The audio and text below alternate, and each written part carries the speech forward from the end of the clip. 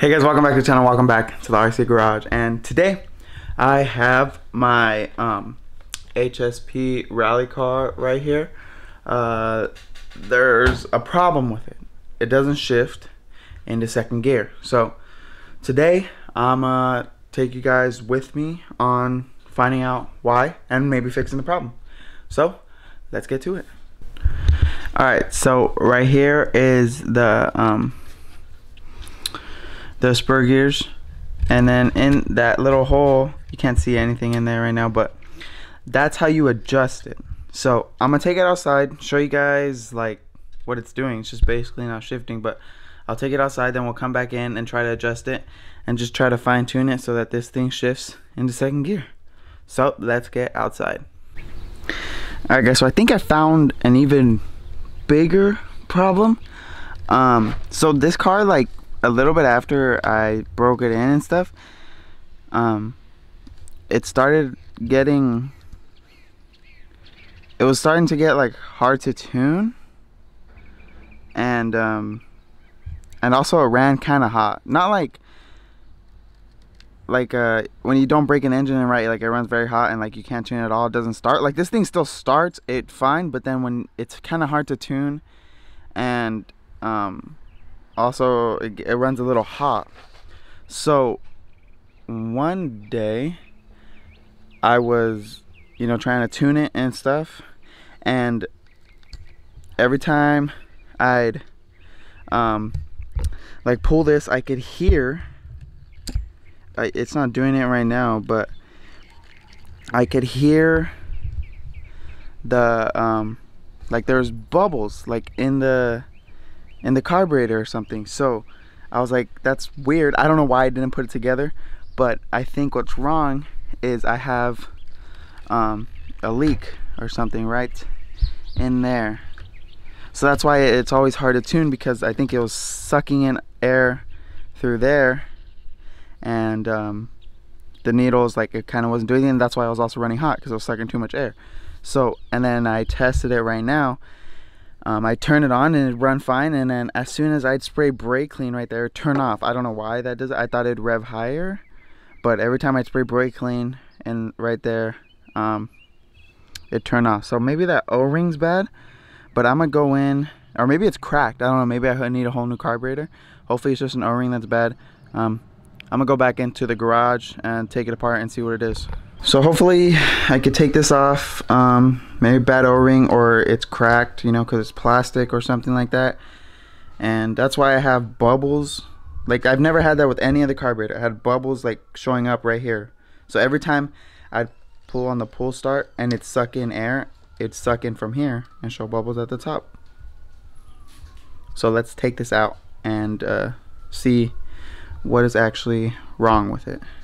So I think it's just that nut right there, that golden one, and I think that's pretty much it. And then I have to, take off the fuel line and take off the servo link, but I think just that, and that holds it in, and so I could take it out with that. So let's try that.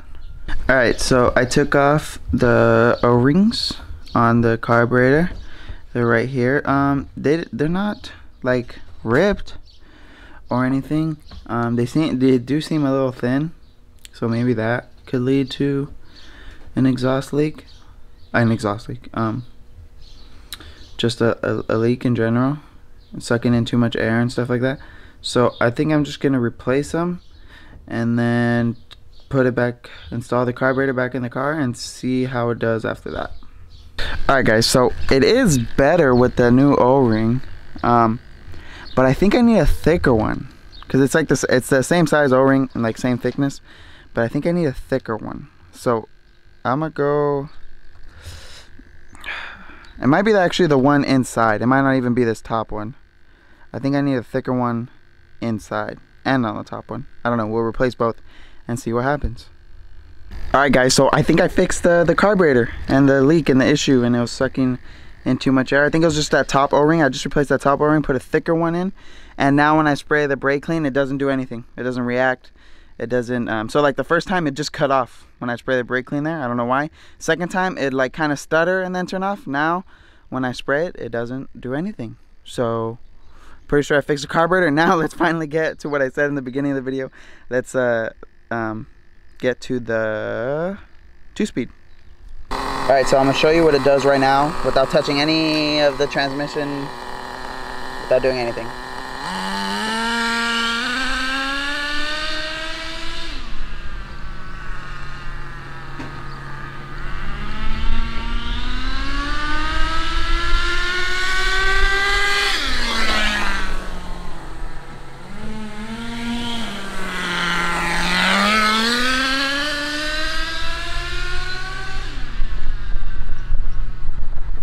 I do not hear it shifting at all.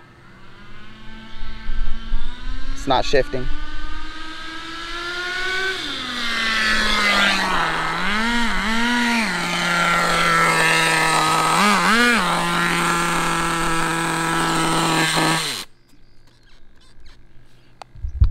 Alright, well, it didn't shift, so let's go adjust it. See if we can adjust it, make it shift earlier.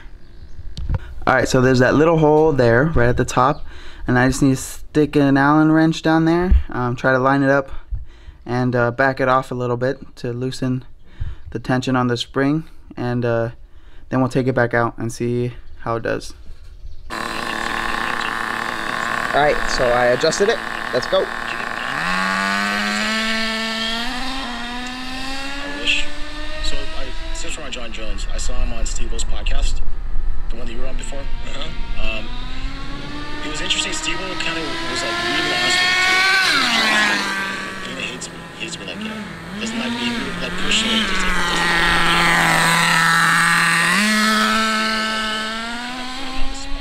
like, they could even negotiate. So he was already in a press conference, and he did right then and there. Still not shifting. Negotiation had to start because he put Dean on the spot. Like something. Alright, I adjusted it again.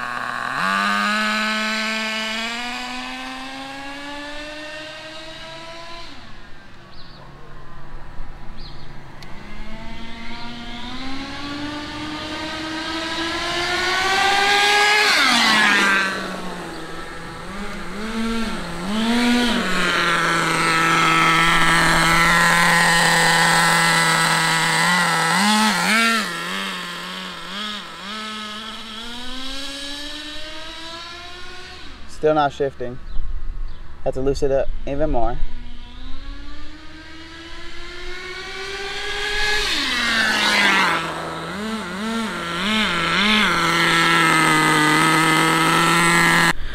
Alright guys, well, I took it, I loosened it, and it didn't do anything.